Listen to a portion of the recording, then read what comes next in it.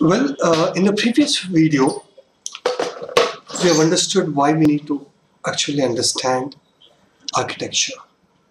Now in this video, we will see what exactly architecture is. As you can see from the slide, the architecture is nothing but it's a combination of software and the system components and the connections.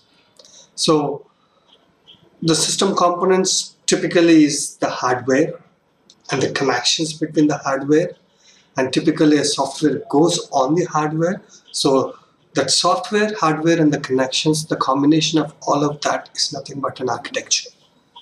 Or in other words, a broad framework that explains system forms and structures, its modules and how they interact with each other.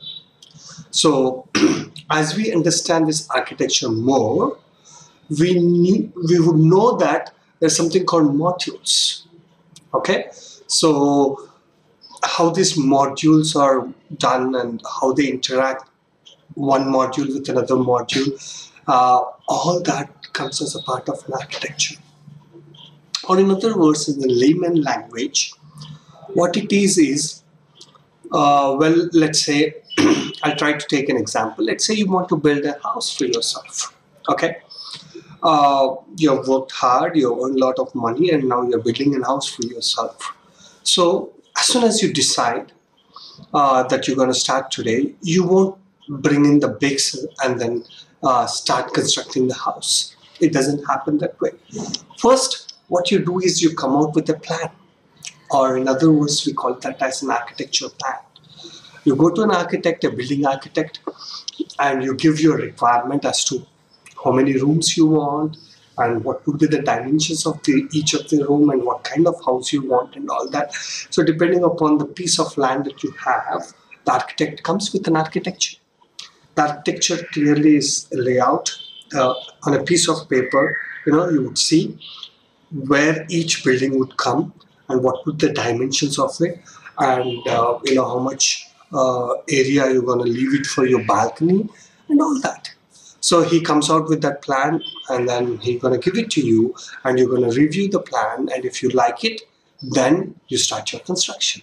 If you don't like it, you want some changes, you go back to him, he will make those appropriate changes, and then you start your building.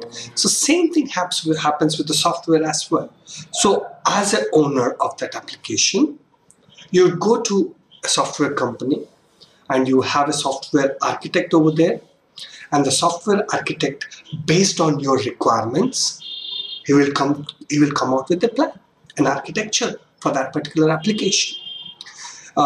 You would review that architecture. When I said you, I mean the business owner would review that architecture, and if he likes it, if it's going to meet his requirements, he's going to say, okay, now you're going to start procuring that hardware and start building the software.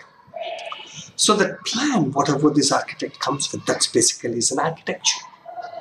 Okay, and in the next videos, we will try to understand the different types of architecture, and this is when you will clearly understand what is an architecture. But this is just a definition. Now, before we start understanding what are the different types of architecture, it is very important for us to understand what is a server. Check out my next video to understand what is a server.